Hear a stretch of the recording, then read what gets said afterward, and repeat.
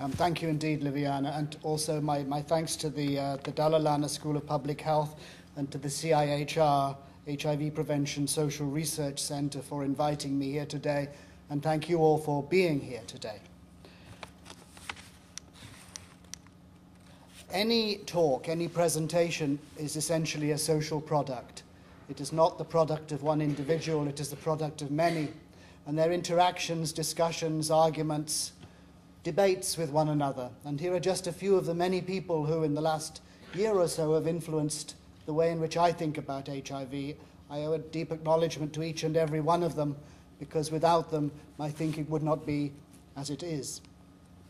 And just by way of gentle introduction, a little bit about myself.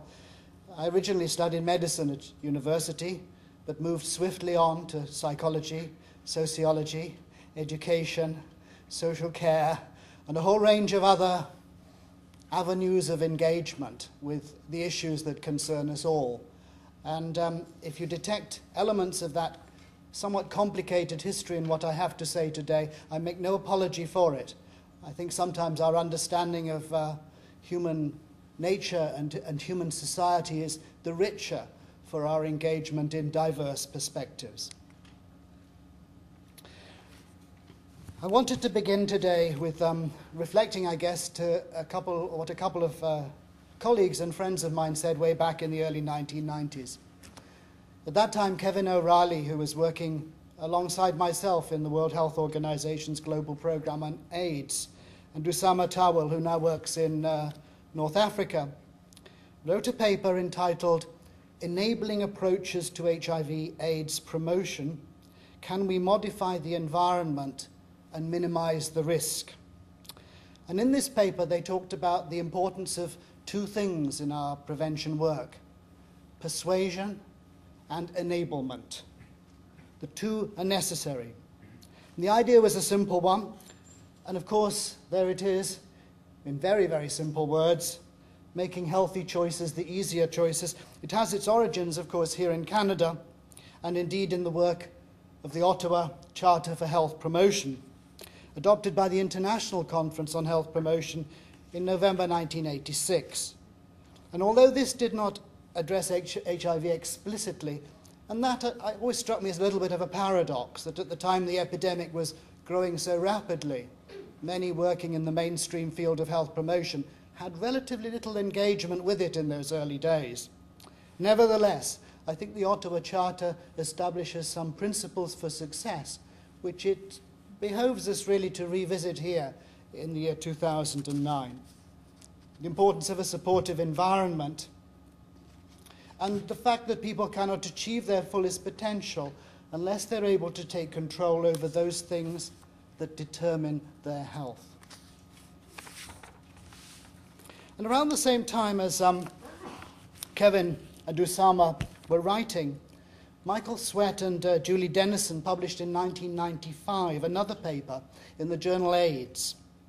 And their paper was entitled "Reducing HIV Incidence in Developing Countries with Structural and Environmental Interventions." And in it, they called for a closer focus on what they saw as the key drivers of the epidemic. And here they are. Superstructural drivers, factors at a national level, including issues of economic development; structural factors affecting specific parts of the population, such as laws and policies; environmental factors, such as housing, living conditions; and individual level factors, including, these were the two they chose then, boredom and loneliness. I think we can think of some other individual factors as well as those, shaping how the environment is experienced. And a few years later, in the year 2000, the same journal, AIDS, dedicated an entire issue to structural factors, which were now defined by Esther Sumatojo as the physical, social, cultural, organizational, community, economic, legal, or policy aspects of the environment that impede or facilitate efforts to avoid HIV infection. And thereafter, until relatively recently, the history of structural factors in HIV prevention became a little more checkered. On the positive side, I guess, throughout the 1990s and into the early 2000s, there was a growing recognition that initiatives such as the inappropriately named 100% condom use campaigns in Thailand were effective in facilitating condom use among sex workers and their clients. There was evidence, too, that community-focused collaborations between sex worker organizations and healthcare workers, such as the most famous of which, I guess, would be the Sonagachi project in Calcutta in India, could also be effective in reducing HIV-related vulnerability among similar populations, in this case sex workers. But much more negatively, perhaps the bulk of HIV prevention, particularly in the USA, and I think to some extent here in Canada, continued to focus on the individual, on their knowledge, on their skills, on their attitudes, and what is best termed perhaps individual risk. And over the last 5 years, though, I guess some of the limitations of this rather partial approach have become clearer. And we've seen continuing rises in HIV infection throughout much of the global south, as well as in some countries of the north. And new epidemics of HIV beginning to emerge among groups such as gay and other homosexually active men, and in some countries among injecting drug users. And increasingly, countries have begun to experience more complex epidemics than was the case before, within their own boundaries, sometimes facilitated by migration, by mobility, but also, I believe, by continued inattention to the fundamental structural drivers of the epidemic: poverty, gender inequality, racism, and homophobia, to name just a few of them. Here in Canada, for example, significant HIV epidemics have been identified in Aboriginal and Native American communities, in African and Caribbean communities, and among other groups who are systematically excluded from the mainstream. And increasingly, I think not just here in Canada, not just in my own country, but all over the world, it has become clear that what the late Jonathan Mann argued was the case in the very earliest days of the epidemic is coming true. And Jonathan Mann said that HIV and AIDS do indeed play into the fault lines of an already unequal world.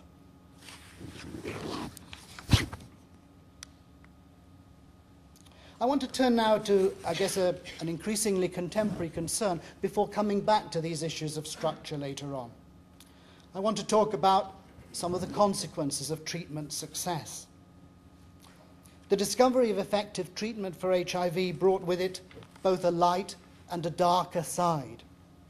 From a positive perspective, these treatments brought hope to countless thousands, hundreds of thousands, millions of people all over the world.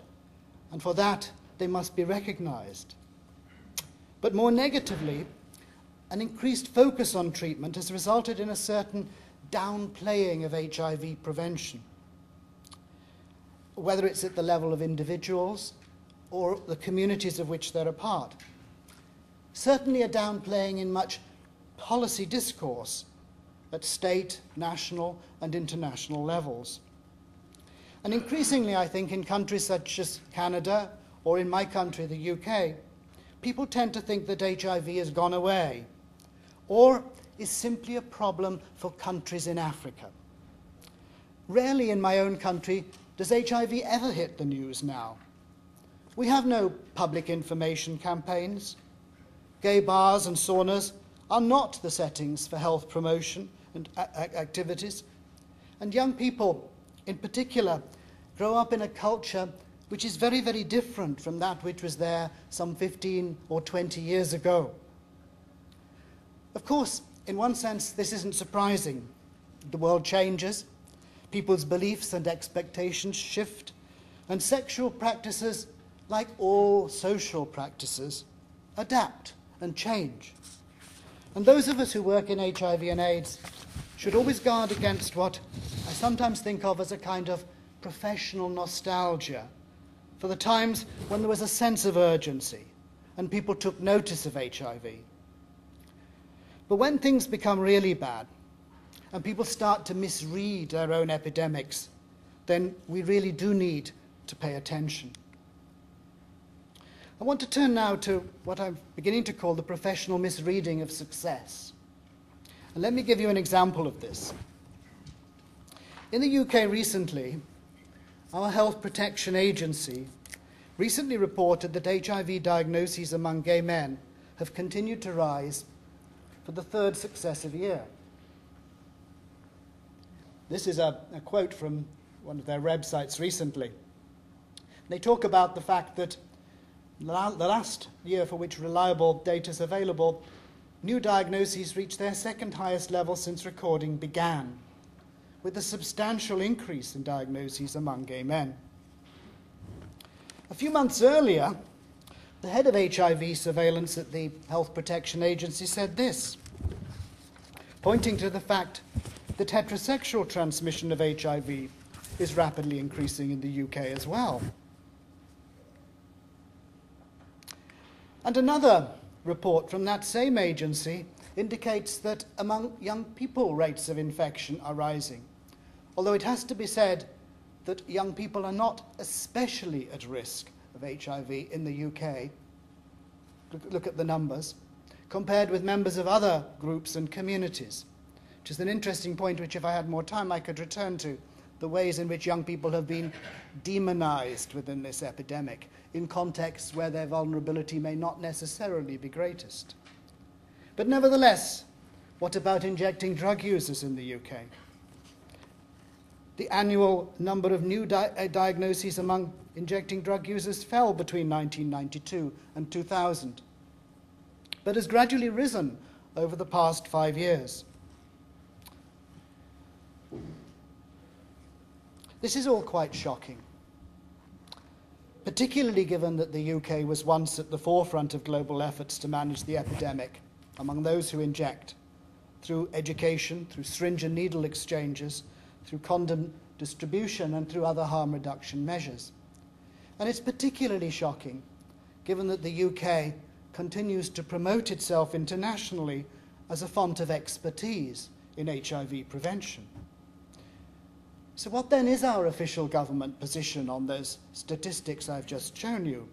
Well, here it is from the Department of Health's website. Some would call this complacency. Others might call it a willful desire not to engage with material realities. Low prevalence the UK might have had, but it also has some of the most rapidly rising rates of HIV infection anywhere in Europe. And was it really public education and health promotion that brought about the gains which we made in the epidemic in those early years? I very much doubt it, having been around at the time. And indeed, would that health education and health promotion were as easy as seems implied by that fairly glib statement. I'm sure the government of Canada doesn't say equivalent things.